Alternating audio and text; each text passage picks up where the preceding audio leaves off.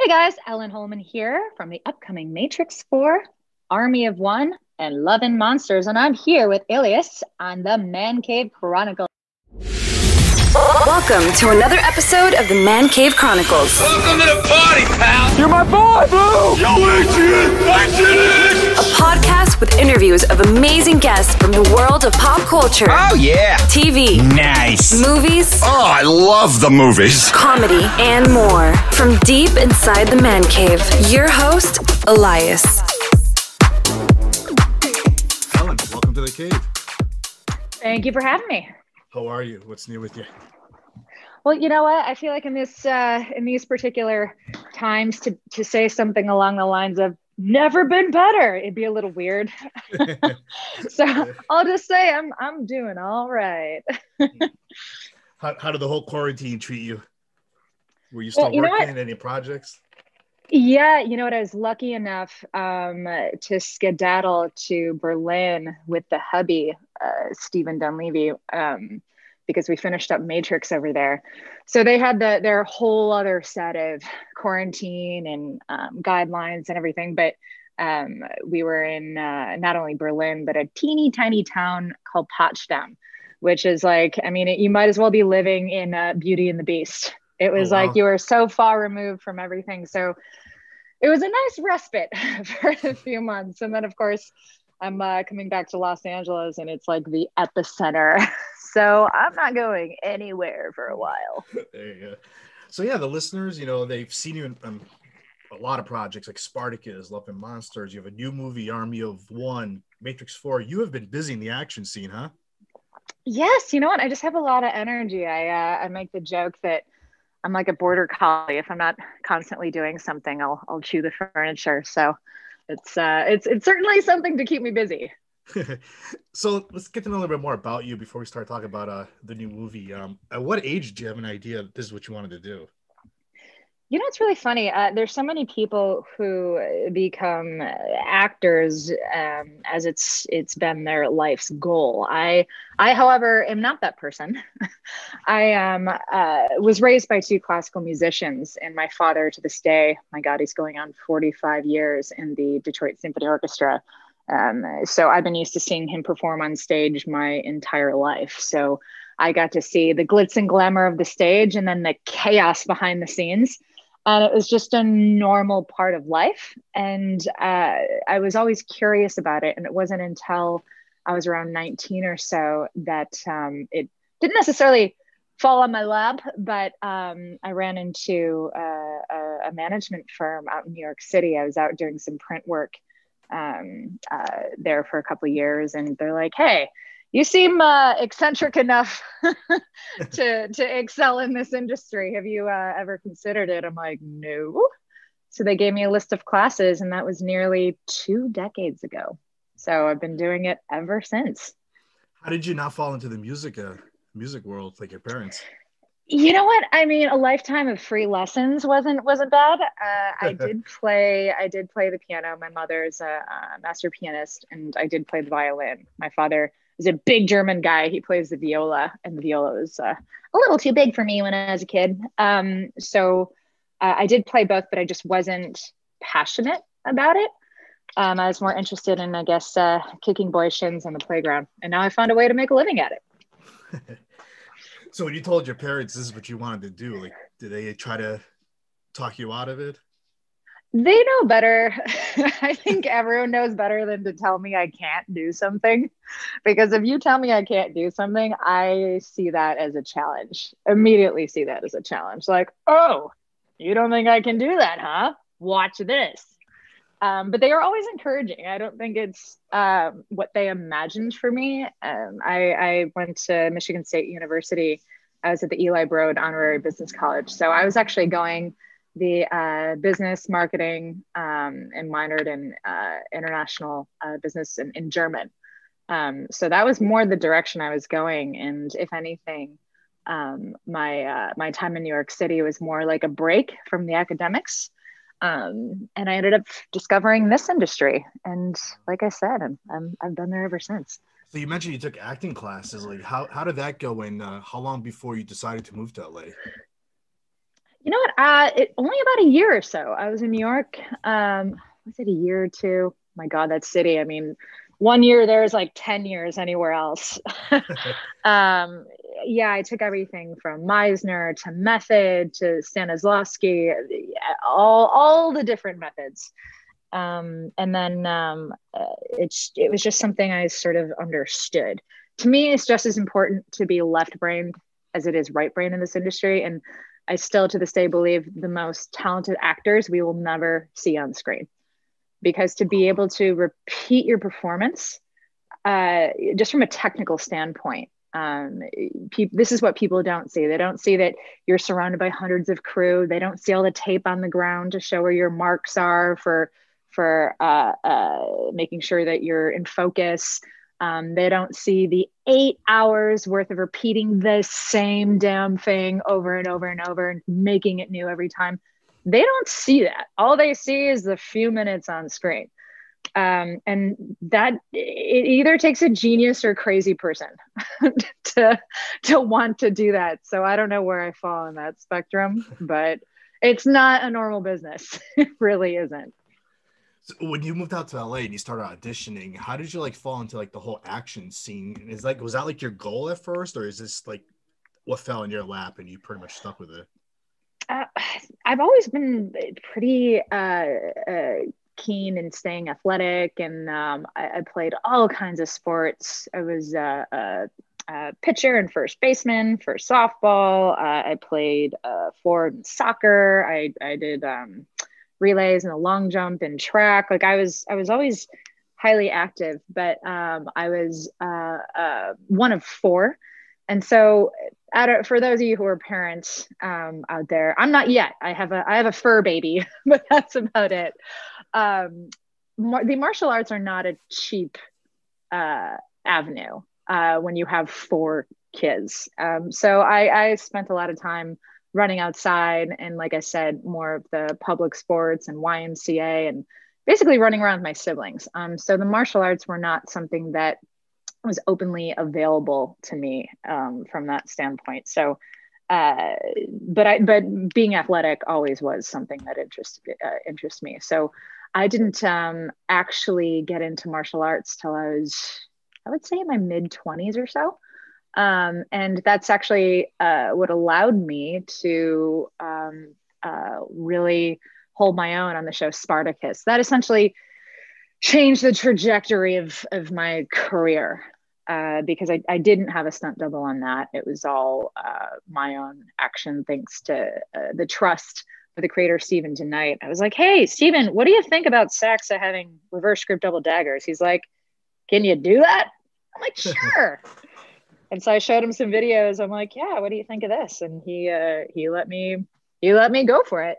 And a lot of times in our industry, whatever you quote unquote break out in, that's what people expect to see from you. So I've been taking that proverbial baton and running with it ever since.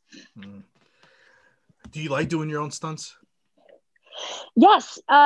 It's the kind of thing that is so much more challenging than to sit back and watch a double do it. But it also, especially when you're creating your own content and you're on time and money constraints, not having to edit around a double's face is certainly more cost effective. And also I just love it. I've been doing jujitsu for quite some time now, as well as judo and aikido-based fight choreography. So it's just a language that I understand, and to be able to bring that on screen is it's a thrill. It really is a thrill. And I work quite often with my husband, as I mentioned, Stephen Dunleavy, who is the stunt coordinator for Army of One, but he's also part of the 8711 action design team, and they're a stunt team that's done everything from the John Wick franchise. In fact, one of the owners of 87, Chad Stahelski, directs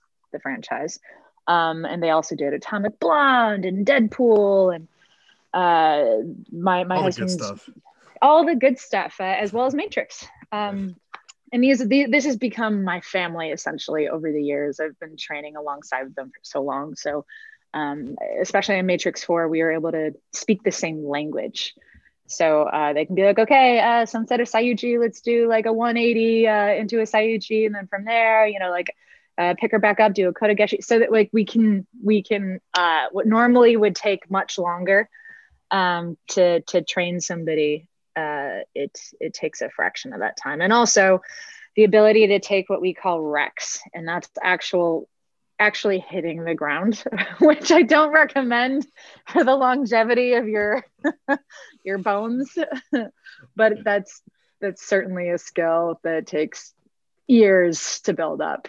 So ask me in another 10 years. 10 years. I think you're still going to want to do it. Some people are just like, I've had other actors that come on the show and they said like they hate it when they even go on a set and I could do this stunt. Oh no, we want somebody else to do it. You're like, no, I can do this. Well, it's a liability. It's I can tell you, that's why in Army of One, I did come in quite late in the game, so I didn't have much say as to who the crew was, or like the story was already solidified. But also, it was important to me to have the stunt performers who could also act. So that way we didn't have to do the double situation, and I wanted to be ensured that anyone who did have action had a background in it. Because if all it takes is one tweak or one twist of the ankle or one broken bone and they're out. And from a continuity standpoint, that can totally bone you. So you have to be really careful. It's a gamble. So let's talk about Army of One. Like, how exciting was this project for you? Well, it was an absolute blast to wear so many hats. I was able to be one of the producers and a massive revisionist on it. And then from an action design standpoint, my husband and I run True Rain Productions, and that's basically like what we'll do. We'll come on in and design the action and execute it, and we cast all the stunt performers. We did a fantastic job. We asked a lot of them in a very limited time, but it was just thrilling to really push myself and not only be a performer, which is what I've been used to for so long, but also like during a scene, ask the questions of myself, like, okay, is this going to match continuity? Okay, so that light I think isn't going to match like what we did in the master, and oh, okay, we need more blood here. Like, so I'm thinking of 1,000 different things as well as the performance. So it's thrilling. It's really thrilling to me. Tell us a little bit about the film, what it's about. So Army One is an action drama that follows a woman, Brenner Baker, yours truly, who's a former Army Ranger, and she's essentially revenging her husband's untimely demise. So what makes this film different than all the other heavy action dramas is that, as I said before, all the performers are doing their own action, and also you have a female protagonist. And I feel that now more than ever, the glass ceiling is breaking on those type of opportunities. Just at least from my opinion, women have an ability to bring a certain level of heart and empathy to screen that, not that men don't have heart and empathy, they absolutely do. I happen to be married to one. But you'll see in Army of One, there is a more potent heartbeat than what you would see in like the John Wick series or Taken. There's more of there's just more of that aspect. So I watched it last night, and it kind of reminded me of like those late 90s action type of movies. Oh yeah, well, it's funny. Stephen Durham, the main writer who came up with the story and everything, he's like a Rambo fan. So when I first read it, I'm like, whoa, dude, is this the sequel to Rambo?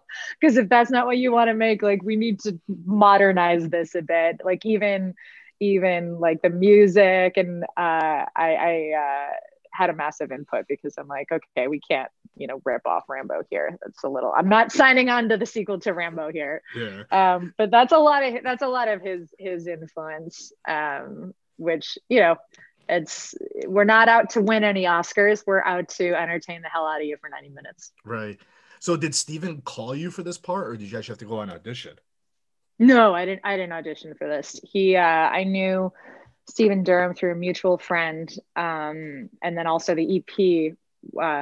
Nico Foster was an executive producer on a Western that I did called Justice years ago. So we knew each other prior, and so he called and offered it to me. And then when I read it, I'm like, look, my husband and I are used to working on some pretty fantastic content. If we're gonna dive into this lower budget world, allow us to use our resources to elevate the material per se. Because a lot of times these super low budget action dramas can fall into endless tropes and stereotypes. And this one sure has a few of them, but you certainly will not see this kind of action in a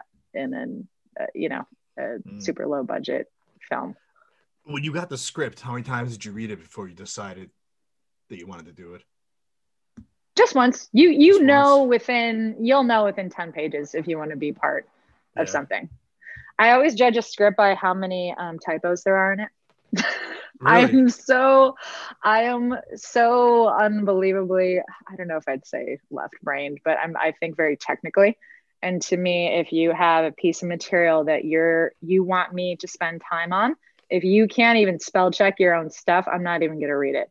Like, I can't tell you how many scripts I've been sent over the years to be a part from a production side, a revisionist side. Like there's a lot of stuff I've done ghostwriting on that I haven't got credit for. And if I see more than a few typos in 10 pages, I won't even read it. Wow. I mean, it makes sense. You want to get pulled into it, I guess, in a way. Yeah, because it's like, if you want me to care, then you need to care enough to spell check your own shit. So you mentioned you have mixed martial arts background, and you've been taking care of yourself for all these years. Like, how do you prepare for this kind of role? Like, what kind of research do you do to play this character? Well, what I thought was really important is that if you're in the military, whether it's former or currently serving, there is a certain level of training that you go through. And particularly the Rangers, they have a set regime. And a lot of that is jujitsu based. Actually, one of my former professors, Hiron and Henner Gracie, go around training the military in Gracie Jiu-Jitsu. A lot of it is ground oriented because 80% of corals end up on the ground. So you're only, just like the UFC, you're only as good as your ground game. It's a good way to put it. Right. It's true. So we wanted to really make sure that Brenner was incorporating a lot of jiu-jitsu, which is what I've spent most of my time doing over the years. We wanted to bring that to screen.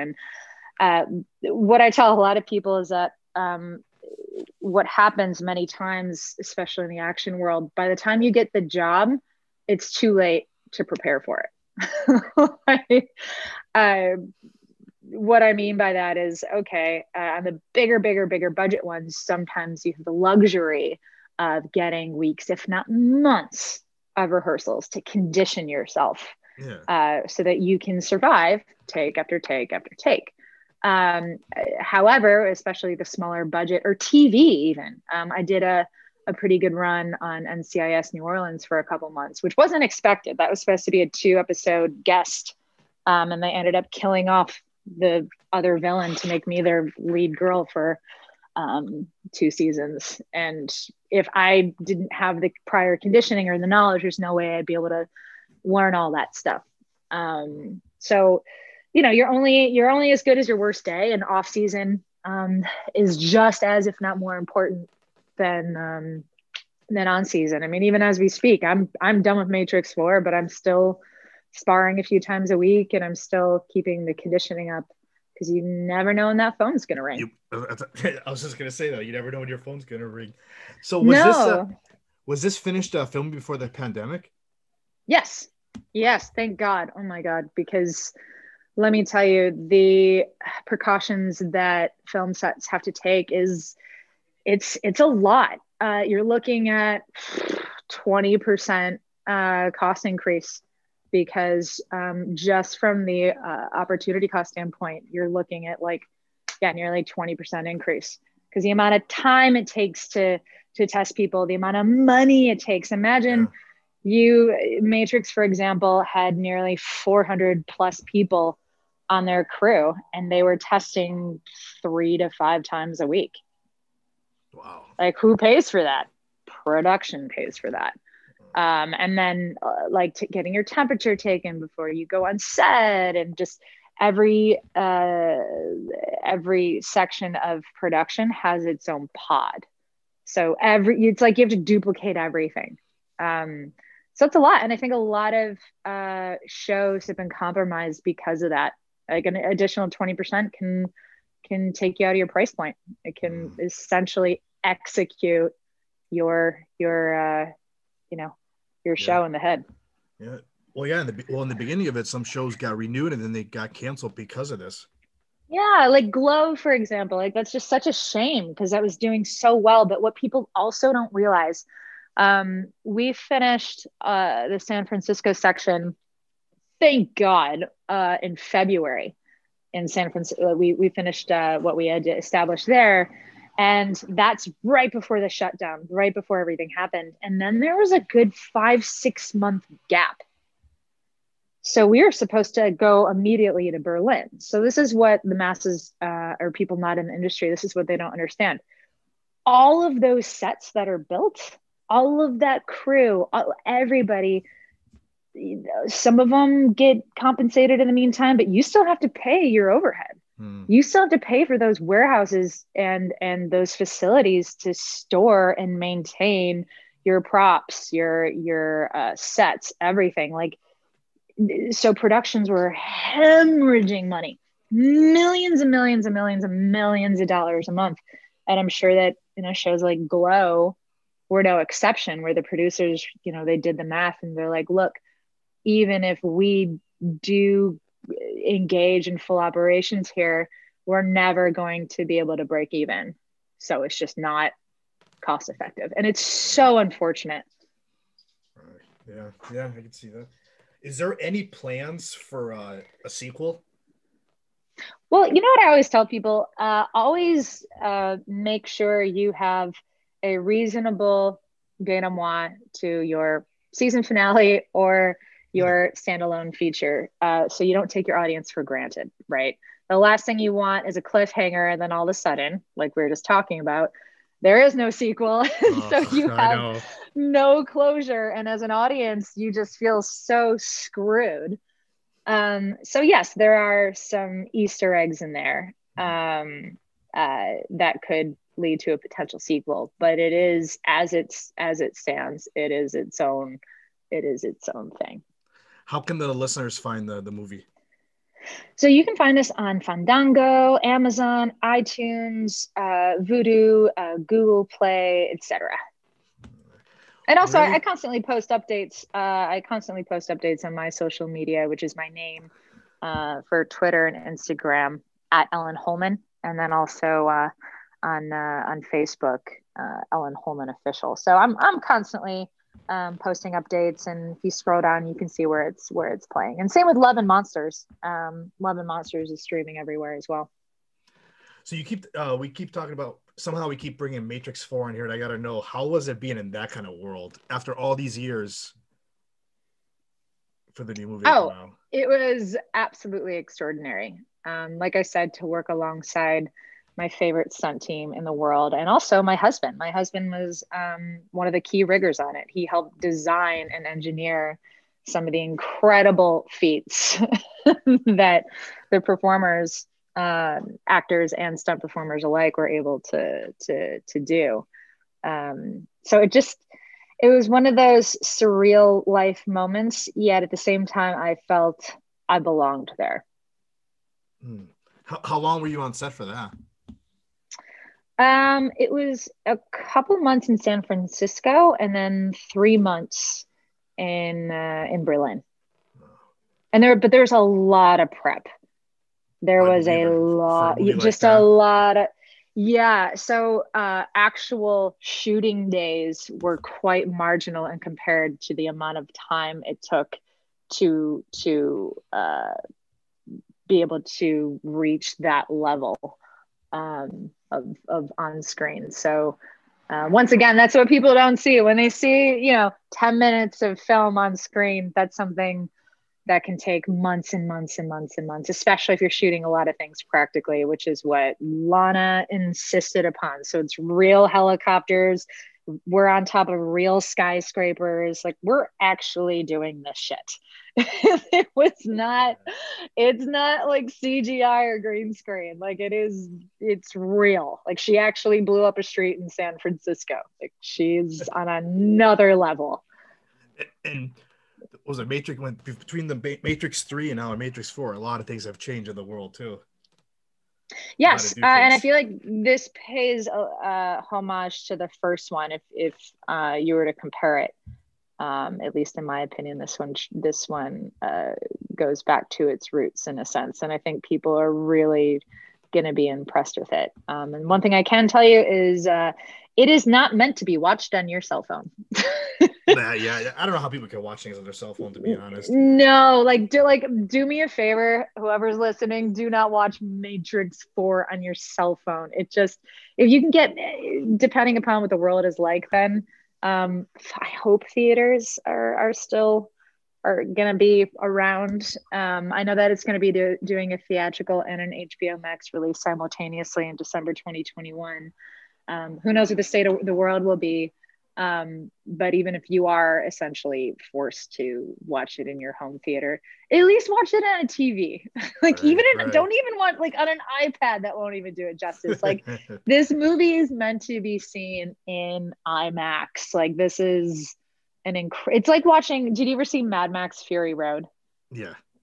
That's you gotta watch it with the big sound, the screens and the sounds. Oh man, when we went to the premiere, because my husband worked on that for a year in Swakopmund, Namibia. He basically doubled like half the cast, but he was part of the stunt team for that as well. And it just, to be in the theater with the surround sound and it's an experience. Like, that's why we make freaking movies. Right. It's for an experience. It's not to just kill a few minutes. It's for you to feel something, whether it's an hour, 90 minutes, 2 or 3 hours. Who knows? It's meant to allow you to escape. Yeah, and it's easier to get distracted at home when you watch a movie. I have 2 young kids. It's hard to watch movies. Oh yeah, no, exactly. It's funny because a lot of my friends, I'm originally from Michigan.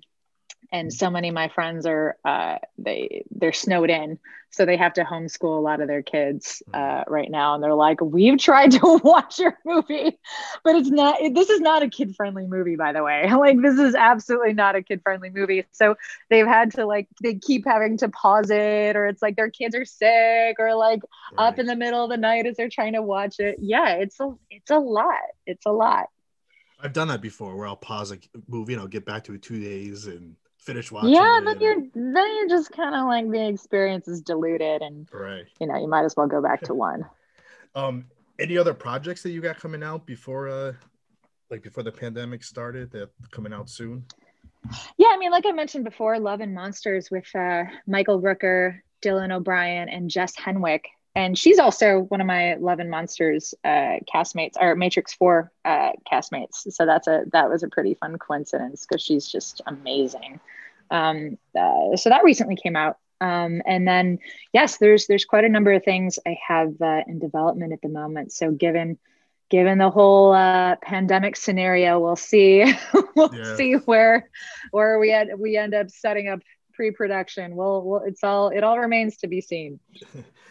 Ellen, one more time, tell the listeners how they can find you on social media. So you guys feel free to give me a shout out on @Ellen Hollman on Instagram and Twitter, and then Ellen Hollman Official on Facebook. Ellen, this was fun. Thank you for coming on. No, absolutely. Thank you for the invitation.